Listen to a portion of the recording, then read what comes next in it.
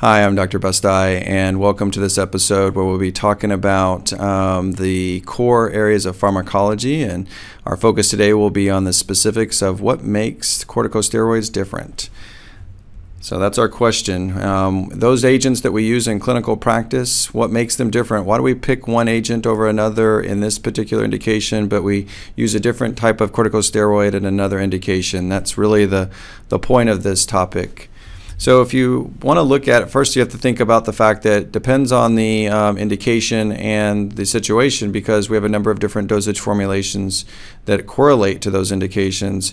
And you can see here over in this table we have the various routes of administration, and you can see that we have oral administration, IV administration, we can give IM injections, topical, inhalation, and then intranasal, rectal, and even ophthalmic.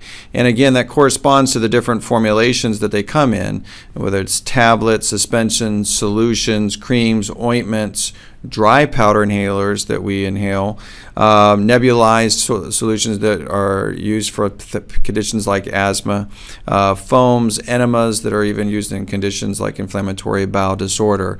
And so you can see that the formulation not only corresponds to the indication, but also the type of steroid that we may use to help treat that. But what pharmacologically makes the agents different that sometimes drives what steroid is in some of those formulations that we use in clinical practice based on those indications.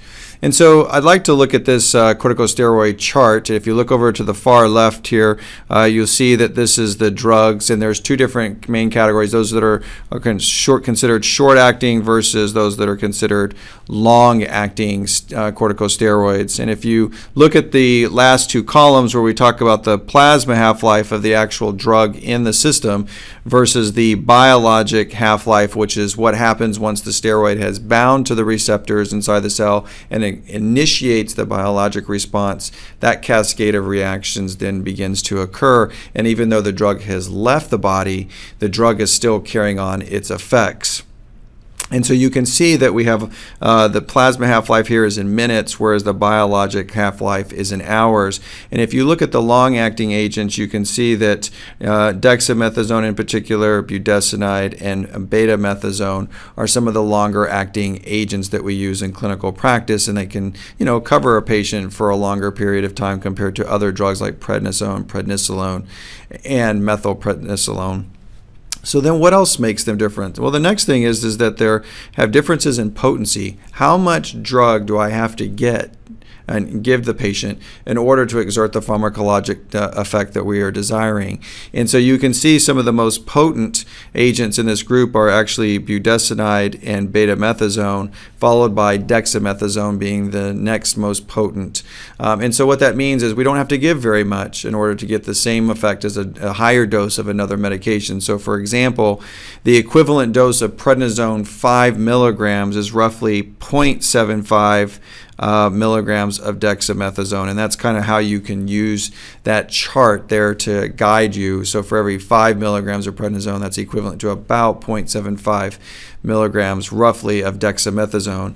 The next and last thing that makes the agents different is their mineralocorticoid activity, the ability of that steroid to cause sodium and water reabsorption and kick out potassium.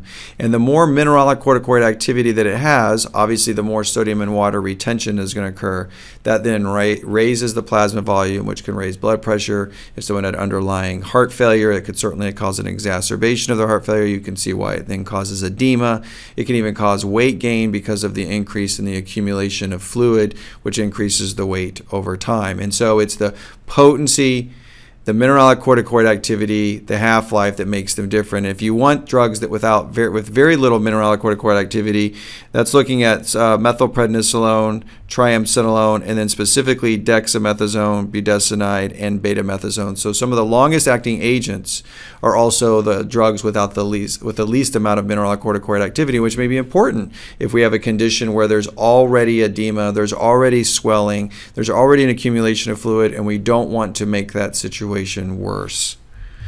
So what do those differences really mean, and do they translate in anything meaningful in clinical practice? Well, if you look at the various indications, and this slide has got a lot of indications on it, and what I really just want to drive home is when you look at some of the indications of the steroids that are used, for example, like dexamethasone and acute mountain sickness. We also use it for HACE, which is high altitude cerebral edema. Why is it that we use dexamethasone in that situation, as well as in patients with, if you look down, bacterial meningitis, you see dexamethasone as one of the preferred agents. Well, why is that? Again, going back to what we were just talking about with the mineralocorticoid activity, in these conditions we have edema, we have swelling. We don't want to facilitate worsening of that swelling, so we'll give a steroid that doesn't cause as much mineralocorticoid activity, which would cause the sodium water reabsorption and facilitate that. When you look at other conditions like asthma, you see methylprednisolone again with lower amounts of mineralocorticoid activity. You see that same thing with COPD. What about croup? Remember, that's that subglottic sort of edema, and we give a single dose to those pediatric patients. Why single dose? One, because the long half-life and the long duration, and two, it's swelling in this little small airway, and so we don't want to facilitate more swelling. And so you can see that across the board, but let's look at the example of sepsis.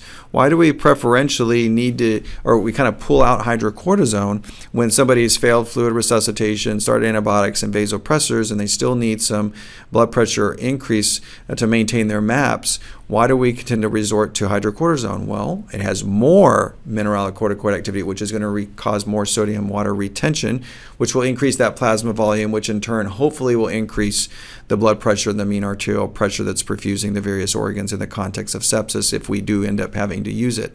And so hopefully you're seeing that based on the indication, it kind of guides the steroid that's being used depending on what we're desiring in its side effect profile.